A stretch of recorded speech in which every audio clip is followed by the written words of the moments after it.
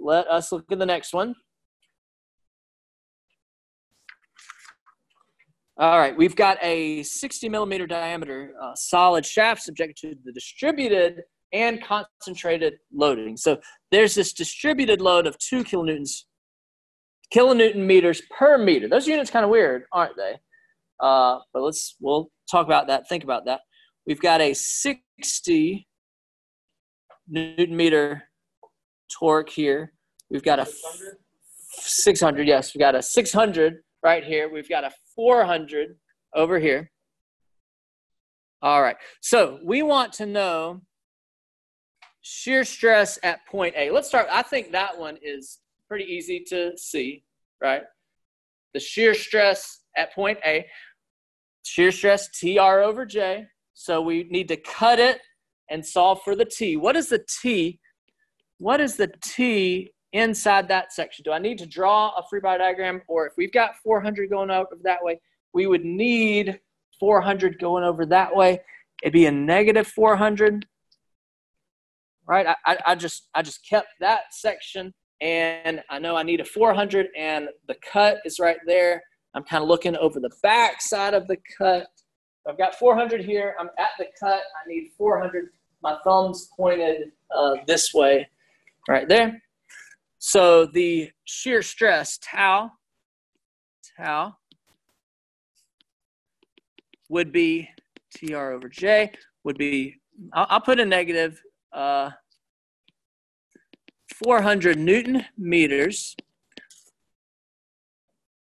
A looks to be on the outside edge. A looks to be on the outside edge. If it's a 60 millimeter diameter, 30 millimeters is its R.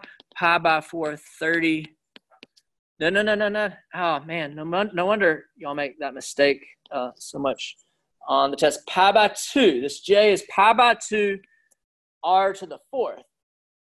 Pi by 2 R to the 4th. I did that on purpose just to show you. Don't do that.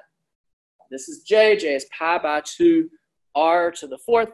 I think I need that meters. Change that to millimeters. 1,000. One more 0.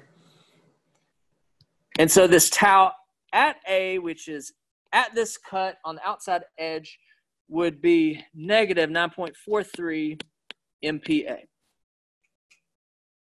And I may say in the problem statement, make sure your answer is positive or negative if I want you to specify negative as opposed to just what's the magnitude of the stress. So that was at A. Now at B, we're going to have to take care of this distributed load. All right, so at B, I want to know if I cut it right here, what is the torque at B? So, and I think the units kind of help you out here. That distributed load, it's not just applied at one place, it's applied over this point A.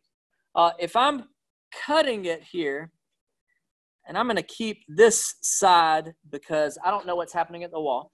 I've got 400. I've got 600, and then I've got that portion of the distributed load. If it's 2 kilonewton meters per meter, and I have 0.4 meters worth of it, right? 2 kilonewton meters per meter, and I've got 0.4 meters worth of it. Multiply 2 times 0.4, then I would have that portion of it leads us to, it'd be 0.8 kilonewton meters. Everything else was in Newton meters. It would be 800 Newton meters, right? This portion of the distributed load would be worth, 800 Newton meters that way. So if I've got 800 and 400 going that way, and I've got 600 coming back this way, what do I need at the cut? This torque, negative 600 Newton meters. That torque, negative 600 Newton meters. So the tau at B would be 600 Newton meters times R. Is B on the outside edge? I drew on top. I think it is on the outside edge. So it's all the way at 30 millimeters.